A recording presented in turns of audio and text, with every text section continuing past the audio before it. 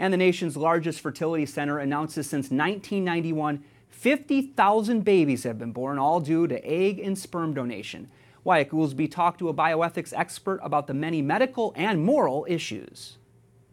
Joining us now is Jennifer Lahl, founder and president of the Center for Bioethics and Culture Network. She's also the producer of the documentary film Exploitation, revealing the risks young women face to sell their eggs.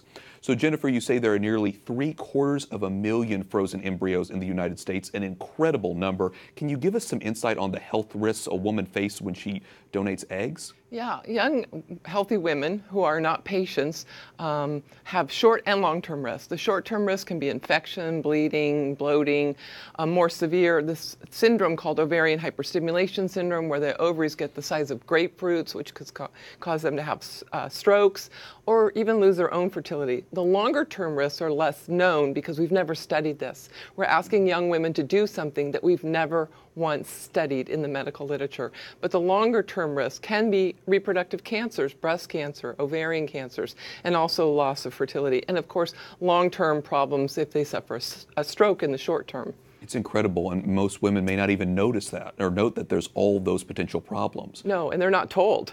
Yeah. You also know the fact that in addition to just the health risk, there's also a whole host of ethical problems. What kind of ethical problems are we talking about here? Well, in my mind, one of the largest ones is the fact that we're asking young, healthy women to do something with their bodies that we haven't even studied. So we can't inform them. So informed consent is meaningless.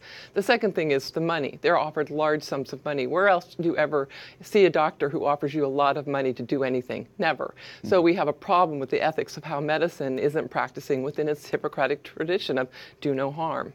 Sure, and you know, the Catholic Church, of course, issued a document about this in 1987, Donum Vitae, that's Latin for the gift of life, saying egg donation is not moral. So what else does this document say about sort of reproductive technology in general?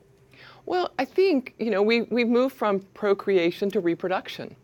We talk about reproduction, which conjures up in our mind manufacturing, designing, you know, designer babies, babies made to order, babies on demand, babies based on the babies that I want, based on the money I can buy, the money I can spend. Yeah, it sounds like something out of science fiction, but now it's becoming science fact. And which leads us back to the 750,000 frozen human embryos. How did we get there? This industry, this reproductive industry that is woefully unregulated, you know, tens of billions of dollars a year, just cranking out embryos that we pick, choose, freeze, throw away, discard, use for research. Jennifer Lahl, founder and president of the Center for Bioethics and Culture Network. Thanks so much. You're welcome.